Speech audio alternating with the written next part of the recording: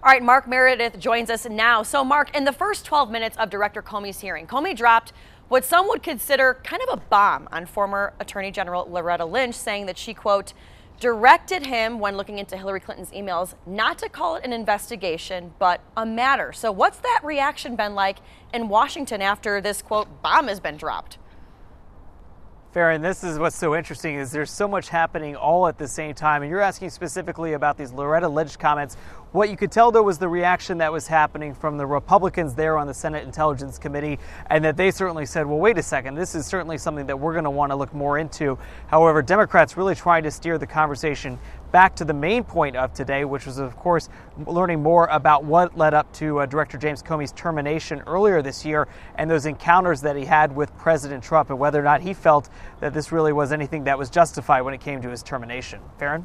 And Mark, you know, a lot of it surrounding Comey's memos, and he actually came out today and said that he gave copies of his memos to a friend who is a law professor at Columbia University, also a former FBI agent, in the hopes of giving it to a reporter to call for a special prosecutor. So we're kind of learning that Comey is in fact one of these leakers. Are many in Washington taking this as spite or sympathy to Comey doing this?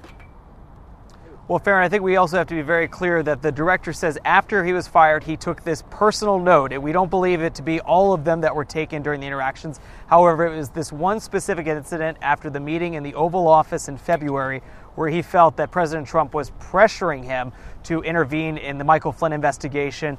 Director Comey did, as you say, admit to getting that information to a friend up in New York who eventually got that way to the New York Times. But the reason Comey is saying he did this because he felt that the president was going to slander him, that he was going to lie, and that it was going to be a cover-up. Now, as to your point, the president's lawyers tonight are saying that Director Comey was a leaker and that this was unacceptable to him.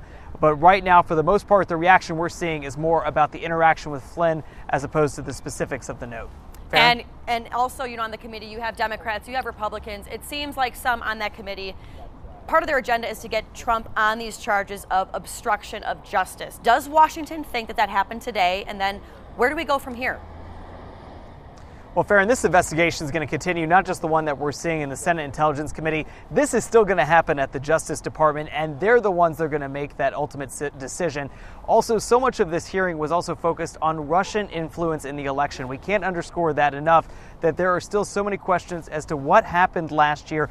Did it affect the outcome of the race at all? There's been no signs of that, but there are still those questions that are lingering. And you have to also remember this. There were so many questions not answered today by Comey because this was a public session. They wanted to do it behind closed doors because national security is involved in this. Faran?